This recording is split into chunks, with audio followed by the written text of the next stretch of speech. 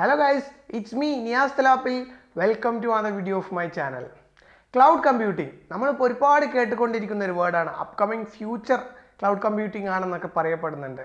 അപ്പോൾ ഇന്നത്തെ വീഡിയോയിൽ നമ്മൾ ക്ലൗഡ് കമ്പ്യൂട്ടിംഗ് എന്താണ്, നമുക്ക് എങ്ങനെ ക്ലൗഡ് കമ്പ്യൂട്ടിംഗ് ഉപയോഗിക്കാം, നിങ്ങൾക്കറിയാമോ ഏകദേശം നമുക്ക് ഒരു മണിക്കൂറിന് ഏകദേശം 3 രൂപ ഇന്ത്യൻ മണി 3 രൂപയൊക്കെയാണ് നമുക്ക് ഗൂഗിളിൻ്റെ ക്ലൗഡ് സർവീസ് നമുക്ക് പ്രൊവൈഡ് ചെയ്യുന്നത്. അപ്പോൾ അതൊക്കെ എങ്ങനെയാണ്, എന്തൊക്കെയാണ് ക്ലൗഡ് സർവീസ്, ഇങ്ങനെയുള്ള കാര്യങ്ങളൊക്കെ നമുക്ക് എൻ്റർ ആയിട്ട് നോക്കാം. അപ്പോൾ നമുക്ക് വീഡിയോയിലോട്ട് പോകാം.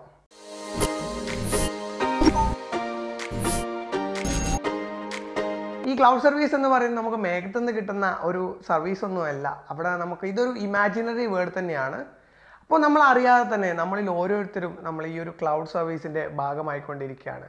ഉദാഹരണം പറയുകയാണെന്നുണ്ടെങ്കിൽ Facebook, Gmail, Google photos, Google drives അതുപോലെയുള്ള ഒരുപാട് ഫീച്ചേഴ്സുകളുടെ ഭാഗമായിക്കൊണ്ടിരിക്കുകയാണ്. ഇപ്പോഴത്തെ ഒട്ടുമിക്ക business സ്റ്റാർട്ടപ്പുകളുടെയും one of the success എന്ന് പറയുന്നത് ഇപ്പോഴത്തെ ക്ലൗഡ് സർവീസ് അല്ലെങ്കിൽ ക്ലൗഡ് കമ്പ്യൂട്ടിങ്ങിൻ്റെ അവൈലബിലിറ്റിയാണ്. ഒരു ബിസിനസ് ആയിട്ട് നോക്കുകയാണെന്നുണ്ടെങ്കിൽ നമ്മളൊരു ചെറിയ കമ്പനിയാണ് എന്നുണ്ടെങ്കിൽ നമ്മുടെ മാക്സിമം ഡാറ്റകളൊക്കെ നമുക്ക് ഒരു ഹാർഡ് ഡിസ്കിൽ സ്റ്റോറേജ് ചെയ്യാൻ പറ്റും.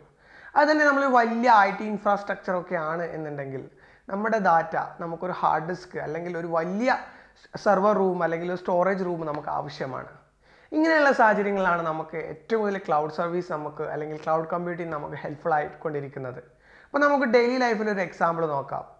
നമുക്ക് ഒരു ഭക്ഷണം കഴിക്കാൻ ആഗ്രഹമുണ്ട് എന്നുണ്ടെങ്കിൽ നമ്മളൊരു ഷെഫിനെയൊക്കെ ഹയർ ചെയ്ത് ആ ഷെഫിന് എന്തൊക്കെയാണ് ആവശ്യങ്ങളുള്ളത് അതൊക്കെ വാങ്ങിയിട്ട് നമുക്ക് ആ ഒരു ഫുഡ് നമ്മൾ പ്രിപ്പയർ ചെയ്ത് വരുമ്പോഴേക്കും നമുക്ക് അത്രയും കോസ്റ്റ് നമുക്കവിടെ ആവുന്നുണ്ട്.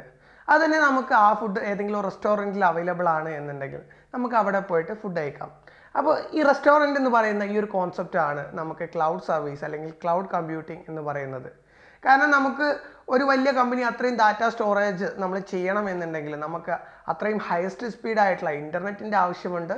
അതുപോലെ തന്നെ വലിയ ഒരു സ്റ്റോറേജ് റൂം ആവശ്യമുണ്ട്. നമ്മുടെ ഗൂഗിളിൻ്റെ ഒക്കെ സെർവർ അല്ലെങ്കിൽ സ്റ്റോറേജ് ഡാറ്റാ സെൻറ്ററൊക്കെ കണ്ടാൽ തന്നെ നമ്മൾ ഞെട്ടും. ഏക്കർ കണക്കിനാണ് നമ്മുടെ ഒരു ഡാറ്റാ സെൻറ്ററുകളൊക്കെ കിടക്കുന്നത്.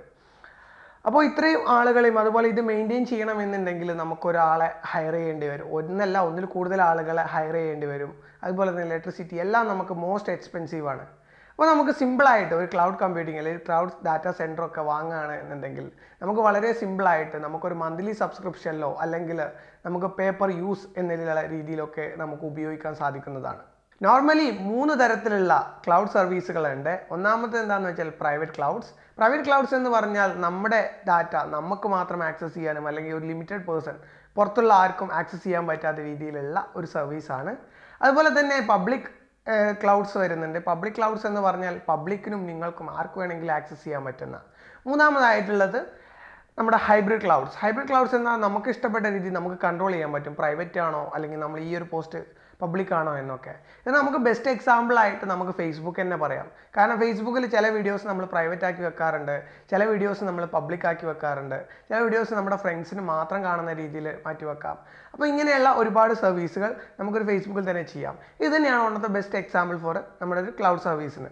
ക്ലൗഡ് സർവീസിൻ്റെ മോഡൽ നോക്കുകയാണെന്നുണ്ടെങ്കിൽ ഇൻഫോർമേഷൻ ആസ് എ സർവീസ്, അതുപോലെ തന്നെ platform as A service, മൂന്നാമതായിട്ടുള്ള software as A service. ഇപ്പോൾ നോർമലായിട്ട് നമ്മൾ ഏറ്റവും കൂടുതൽ ഉപയോഗിക്കുന്നത് പ്ലാറ്റ്ഫോം ആസ് എ സർവീസും അതുപോലെ software as A സർവീസുമാണ്.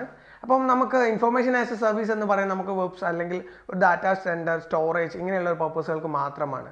Platform as A service എന്ന് പറയുന്നത് നമ്മളൊരു എൻ്റയർ കമ്പ്യൂട്ടറിന് അല്ലെങ്കിൽ നമുക്കൊരു വിൻഡോസ് 10 നമ്മുടെ കയ്യിലുള്ള സിസ്റ്റത്തിന് കപ്പാസിറ്റി ഇല്ല, അങ്ങനെയാണെന്നുണ്ടെങ്കിൽ നമുക്കൊരു വിൻഡോസ് 10 നമുക്ക് സിസ്റ്റം ഉപയോഗിക്കാൻ പറ്റുന്ന ഒരു പ്ലാറ്റ്ഫോം നമുക്ക് അവിടെ ആവശ്യമുണ്ട്.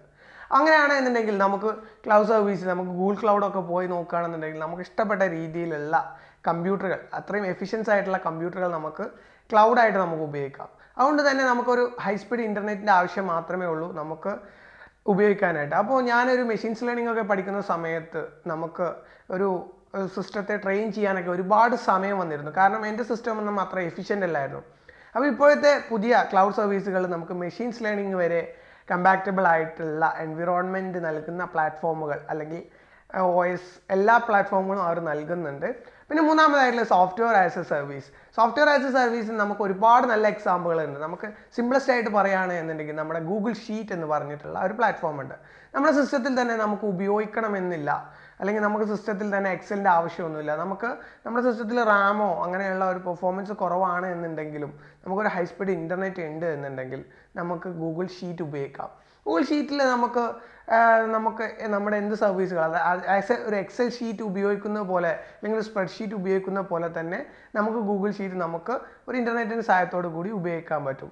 അപ്പോൾ ഇനി നമുക്ക് മോസ്റ്റ്ലി ആളുകൾ ഉപയോഗിക്കുന്ന ക്ലൗഡ് സർവീസുകൾ ഏതൊക്കെയാണെന്ന് നോക്കാം. നോർമലി 2 ബ്രാൻഡുകളാണ് ഇപ്പോൾ ഒരു കോമ്പറ്റീഷനായിട്ട് വന്നുകൊണ്ടിരിക്കുന്നത്. ഒന്നാമത് AWS, ആമസോൺ വെബ് സർവീസ്, അതുപോലെ തന്നെ ഗൂഗിൾ ക്ലൗഡ്. ഇവർ 2 പേരുമാണ് ഇപ്പോൾ ഏറ്റവും കൂടുതൽ കോമ്പറ്റീഷൻ നടക്കുന്നത്.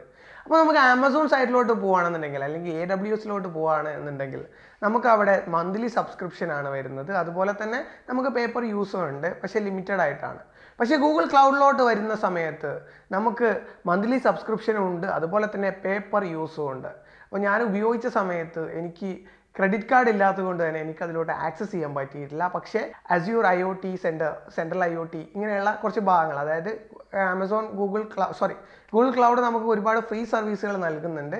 അത് ഞാൻ ഉപയോഗിക്കാറുണ്ട്. പക്ഷെ അതിൻ്റെ ഫർദറായിട്ട് എൻ്റെ കയ്യിൽ ക്രെഡിറ്റ് കാർഡ് ഇല്ലാത്തതാണ് ഏറ്റവും വലിയ ഇഷ്യൂ. അതെനിക്ക് അവരുടെ ഒരു നെഗറ്റീവായിട്ട് തന്നെ തോന്നിയിട്ടുണ്ട്. AWSലും ഇതുപോലെയുള്ള എല്ലാ ഫീച്ചേഴ്സുകളും ഉണ്ട്. ഇപ്പോൾ നിങ്ങളൊരു ബിസിനസ് ഇംപ്ലിമേഷൻ അല്ലെങ്കിൽ ഒരു ബിസിനസ് സ്റ്റാർട്ട് ചെയ്യാൻ പ്ലാൻ ഉണ്ട് എന്നുണ്ടെങ്കിൽ നമുക്ക് ക്ലൗഡ് കമ്പ്യൂട്ടിങ് അല്ലെങ്കിൽ ക്ലൗഡ് സർവീസ് തന്നെ നമുക്ക് ഉപയോഗിക്കാം. പിന്നെ ക്ലൗഡ് സർവീസിൻ്റെ ഏറ്റവും വലിയ ഡീമെറിറ്റ് ആയിട്ട് എനിക്ക് തോന്നിയിട്ടുള്ളത്, നമുക്ക് ക്ലൗഡ് സർവീസ് ആക്സസ് ചെയ്യുന്ന സമയത്തും നമുക്കൊരു ഹൈ സ്പീഡ് ഇൻ്റർനെറ്റിൻ്റെ ആവശ്യമുണ്ട്. ഇപ്പോൾ ക്ലൗഡ് ഗെയിമിംഗ് പ്ലാറ്റ്ഫോമുകൾ വന്നിട്ടുണ്ട്. ഇപ്പോൾ നിങ്ങളെ മൊബൈൽ ഫോണിൽ അല്ലെങ്കിൽ നിങ്ങളുടെ കമ്പ്യൂട്ടറിൽ നിങ്ങൾക്ക് ഒരു PUBG അല്ലെങ്കിൽ ഇതുപോലെയുള്ള ഏതെങ്കിലും ഒരു ഗെയിം കളിക്കാൻ പറ്റുന്നില്ല എന്നുണ്ടെങ്കിൽ നിങ്ങൾക്ക് ക്ലൗഡ് കമ്പ്യൂട്ടിംഗ് അല്ലെങ്കിൽ ക്ലൗഡ് സർവീസ് ഉപയോഗിച്ചുകൊണ്ട് തന്നെ നിങ്ങൾക്ക് ഗെയിമൊക്കെ കളിക്കാൻ പറ്റും. അപ്പോൾ നിങ്ങൾക്ക് ക്ലൗഡ് സർവീസിൻ്റെ ഒരു ഐഡിയ എനിക്ക് നൽകാൻ പറ്റി എന്ന് വിശ്വസിക്കുന്നു. അപ്പോൾ ഇതിനെക്കുറിച്ചുള്ള കൂടുതൽ വിവരങ്ങൾക്ക് അല്ലെങ്കിൽ നിങ്ങൾക്കൊരു ക്ലൗഡ് സർവീസ് എങ്ങനെ യൂസ് ചെയ്യണം, എങ്ങനെ നമുക്ക് ഒരു ഹാൻഡ്സ് ഓൺ ആയിട്ട് പഠിക്കാം എന്നുള്ളതിനെക്കുറിച്ചൊക്കെ വീഡിയോ വേണം എന്നുണ്ടെങ്കിൽ ജസ്റ്റ് ഒന്ന് നമ്മുടെ കമൻറ്റ് ബോക്സിൽ കമൻറ്റ് ചെയ്യുക. തീർച്ചയായിട്ടും ഞാൻ വീഡിയോ അപ്ലോഡ് ചെയ്യുന്നതാണ്. ഓൾറെഡി ഞാൻ ക്ലൗഡ് സർവീസ് ചെയ്തുകൊണ്ടിരിക്കുന്നുണ്ട്. ഈ വീഡിയോ നിങ്ങൾക്ക് ഇഷ്ടമായിട്ടുണ്ടെങ്കിൽ ലൈക്ക് ചെയ്യാനും അതുപോലെ നിങ്ങളുടെ സുഹൃത്തുക്കൾക്ക് ഷെയർ ചെയ്യാനും മറക്കരുത്. അപ്പോൾ നമുക്ക് വീണ്ടും ഒരു കിടിലൻ വീഡിയോയിൽ കാണാം. Have A nice day.